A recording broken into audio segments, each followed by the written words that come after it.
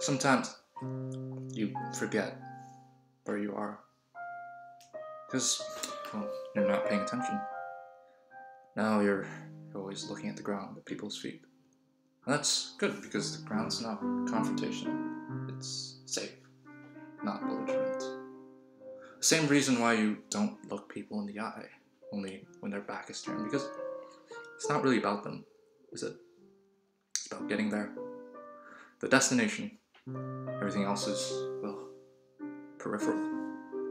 Sometimes you look to the side and see all those places flying by and you gaze for a while. But of course none of those places are your destination. They never are. They help you forget though. Forget your time and your place, your path, and your destination. Until something makes you remember that you're still on the inside. You see the bars all around you. Because this is a place of look, but don't touch, watch, but don't speak.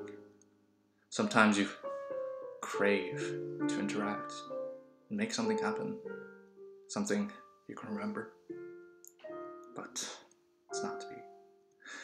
Because you look around and find that, well, everyone else is trying to forget. There's nothing to be done until you arrive.